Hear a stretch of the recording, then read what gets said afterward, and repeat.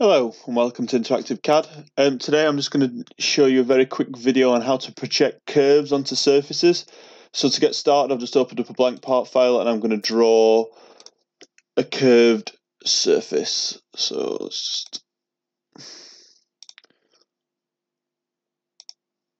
do it a bit curvier than that. So I'm just going to extrude this curve into a surface. So now I'm going to draw a 2D sketch on the plane behind the surface. It doesn't matter if you do it in front or behind, it's just as long as it's on a flat plane. If I go to sketch now, and I'm just going to just go normal to it, and I'm just going to draw a slot.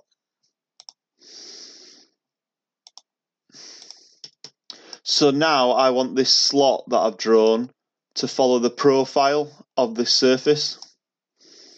So to do that, if you exit the sketch, and what I need to do is just go up to features and then go to curves, and you go project curve, and then it comes up with the project curve toolbar. So it's asked me to select the sketch, so the sketch I've just done is automatically selected, and it's asking me to select the face. So if I select this curved face, the arrows going the other way, so it's not projecting anything onto the face. So if I tick reverse projection, it now projects that slot onto the curved surface. So if I tick that, and now if I go up to surfaces, I can either remove it or use it in other features that I require on the curved surface. So just to show you, I'm going to go to trim surface, use that as the trim tool, and cut it out.